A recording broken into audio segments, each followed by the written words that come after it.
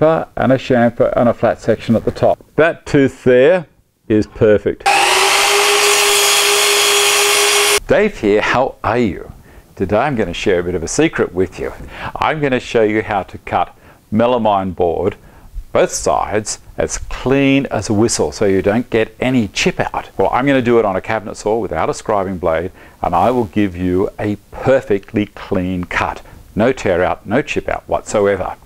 Now I am using a high quality blade. Now this blade here, I'll give you a little bit of disclosure. I was given this blade and another one by Promac in Australia. Now the reason they gave me that blade was I made a very nice display for them. I made it out of some really nice Australian hardwood. So they use that at the shows. So if you see that at one of the shows, you know who made it. I'm going to put the headset on because the camera here is going to give you a lovely close-up of what I'm talking about. Blade designed specifically for cutting melamine. Now this one has chamfer and a flat section at the top. Then we go back to being a full flat tooth, chamfer, chamfer and flat. Some people refer to this as a triple chip. Okay, so that's the blade. Now here's the trick. I'm going to wind this blade all the way down. Now you notice I haven't got a blade guard on here at the moment because this way you can't really use a blade guard unless you have one mounted on the roof and you lower it down over the top. But I'm going to show you what I'm going to do. I'll take it down, I find the handle. I'm going to take it down till it's around about 2 millimeters. Now the reason I've taken it down this low is we're going to score the underside of the board because the arc here is extremely shallow. We're not cutting down and tearing out the bottom of the board. We're just going to do a scribe. So what we'll do is we'll run a bit of melamine through to start, and I have the riving knife on behind as well. It's very important to use your riving knife whenever you can. I'm going to show you, have a look through this camera here. You'll see this edge right the way along here is absolutely beautifully clean. That's the top. When I turn her over, this is the underside. Now you see here that little bit of chip out. You will be familiar with that. That will be all the way along. There it is there again. Okay, so we're going to do this so that we have absolutely no chip out at all. We'll put it over this way. Now the other thing is, because the blade is going to be not seen, make sure that you're using a push block of some sort. Scribing cut.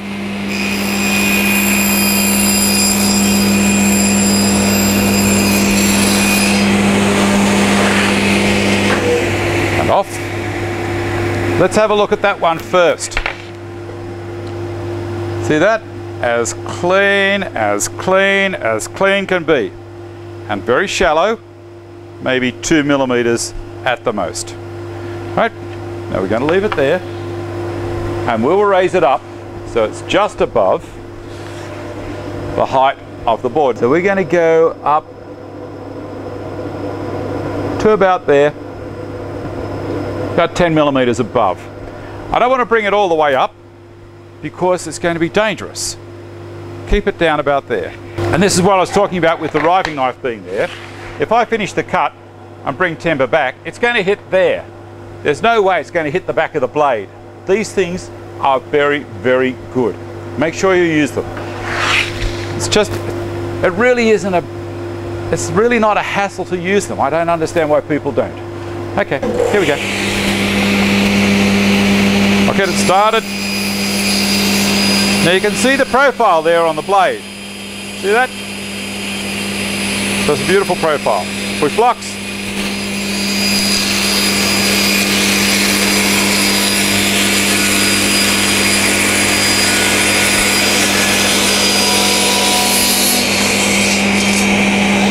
And the riving knife doing its job. Now I haven't moved those. Wait for the blade to stop. Now that is absolutely beautiful. This is the area that we'd done before, and this is the one I just cut. Not upmark anywhere. Now obviously it's helped along by that blade, but I'll tell you what, even using a cheaper quality blade, you will still get an extremely good cut from doing this method. It's beautiful. Now I'm going to do it with a a crosscut sled, and I'll show you something as well. Here's a little thing with the miter set segments. This is the one that I was talking about a few months back. I've realized that if you wanted to, you can set things from this straight away without even putting a miter gauge in there.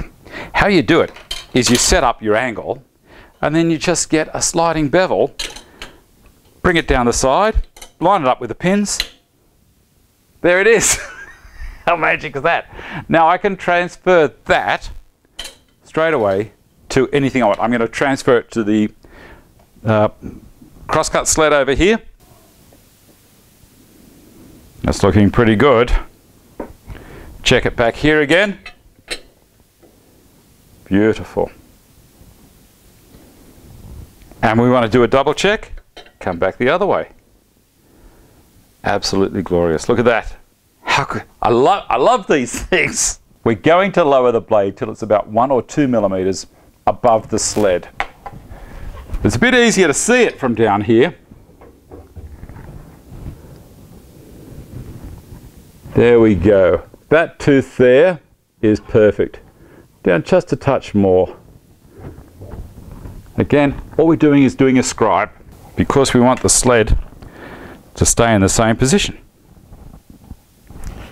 All right, turn on the dust. And here we go. Do a scribing cut. Just come through the back. And then we can raise the blade.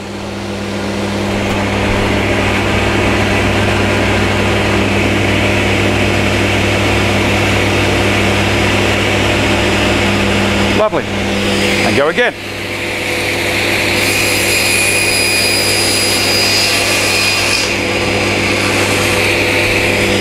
Turn the saw off. I'll leave the ear protection on because I'm going to show you how good this is. Look at that. Absolutely nothing. Other side. Oh, how good is this?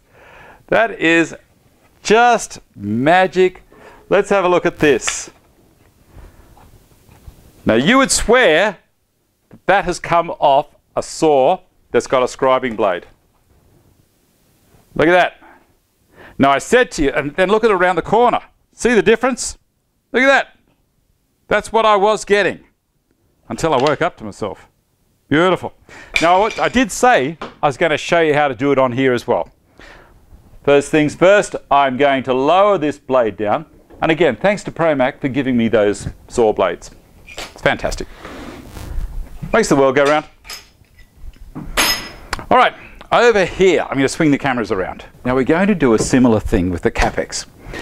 Most sliding compound miter saws have got the capacity to setting the depth. Now just here, I have a little control arm that's got a thread on it. So I can set the depth that the cut will be. So at the moment, I've set it to about there. Now let's check that that's going to work all right. I want it to scribe from the top. Remember, with the table saw, the blade is underneath. We're going to do a scribing cut underneath, then full height. We're going to do the same thing with this. It is so easy, where I've lowered the Capex down, the head down, and I've adjusted this little guy here, and I'm going to do a cut across the surface. Then I'm going to raise this up, like so, and do a full depth cut. How cool is this? There we go. So that one, and then that one. Alrighty? So I'm going to put my earmuffs on because I'm a very good person. Okay, here we go. With the depth set to about 2 millimeters.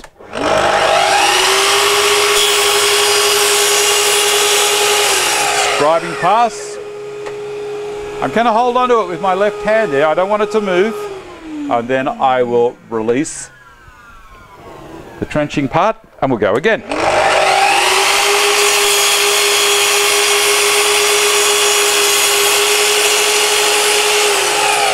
And wait for it to stop. And up. All right. There we go. Absolutely beautiful.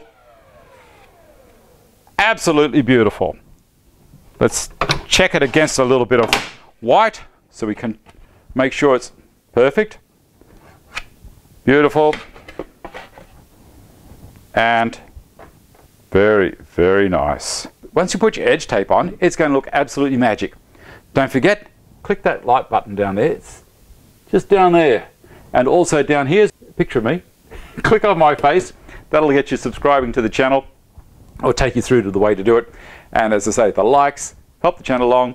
Check in the description box below for all the links. I throw up links to things that I've used. Okay then, thanks for watching. I'll see you next time. Bye.